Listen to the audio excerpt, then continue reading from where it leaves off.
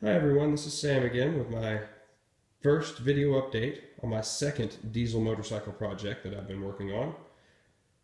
Just wanted to give you guys an update on how everything is going so far. I started out with a 840cc V-twin diesel engine, just like the Yanmar clone that I had on my first bike, except this time it has twin turbochargers of the RHB 31, the same Suzuki Swift intercooler off of my first bike.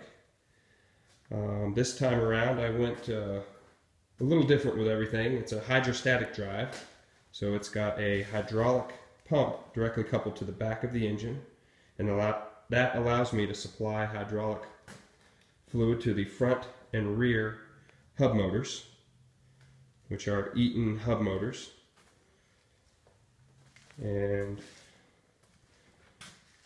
the fuel tanks that I'm using down there originally were 1.5 gallon air tanks, and I added some cones and fins to the back of them to give them kind of a bomb look to them, because I'm going with a bomber theme on this particular bike.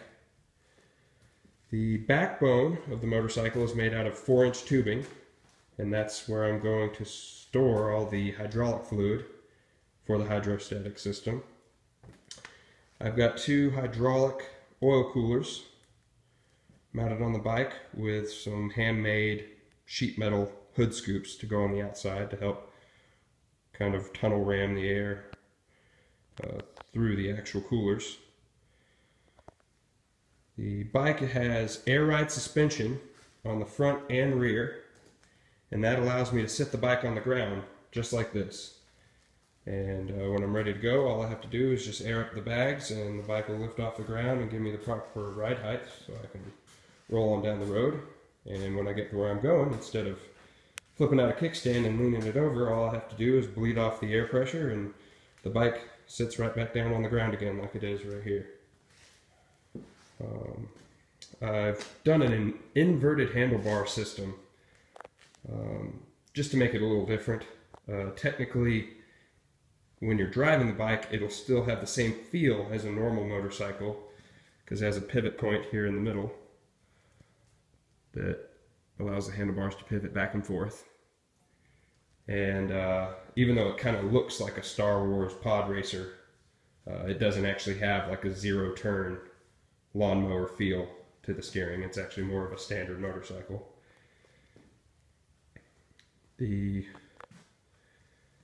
handlebars up here are going to have a clutch and a brake set up